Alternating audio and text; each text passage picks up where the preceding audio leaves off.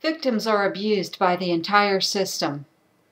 Rapists and murderers are not punished adequately because they are mostly men and the women that help them. And the corporations make sure they have more than enough money to spread around so they can keep public opinion on their side. They can make sure that the death penalty is not enforced because businessmen and women don't want to lose their business.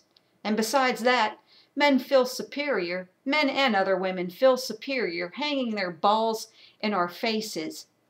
Tell your representative that you are against all appropriations until the death penalty is enforced for repeat sexual offenders and murder.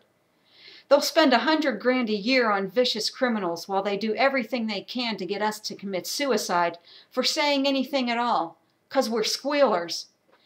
The corporations are like medieval fiefdoms with corporate sovereignty and Iraq-like sheikhs to enforce their will at every community level, making sure there are plenty of slaves created through oppression, violence, poverty, and isolation so their every whim can be satisfied. It's like Jim Crow. Discrimination never decreased an iota.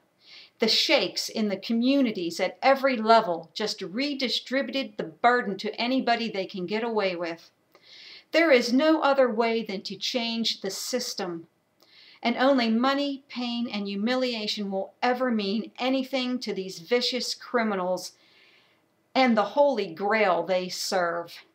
Tell your congressmen you are against all appropriations until the death penalty is strictly enforced for repeat sexual offenders and murderers. Thanks for listening to my message.